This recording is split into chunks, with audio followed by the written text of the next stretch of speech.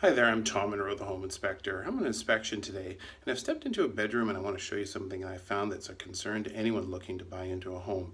We need to make sure your inspector takes enough time to inspect that condo unit or home for you so they make sure they can see stuff like this. Let me show you. So I stepped into this bedroom and I noticed there was a white patch underneath that window. When I got close to it, I noticed that you can see a pucker in the paint. Right there. What that means is this paint has had water behind it. And typically when you have a window, obviously that connects to the outside of the building where weather can come in. And let me go and show you what's going on outside.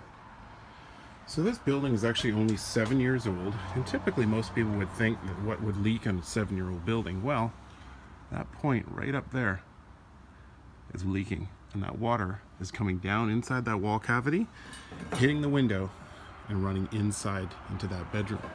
Now you can clearly see that there's been some caulking put in there, and maybe by the strata or maybe by some repairman that's tried to come and stop this water. Also, the sun deck details in that corner aren't the greatest either.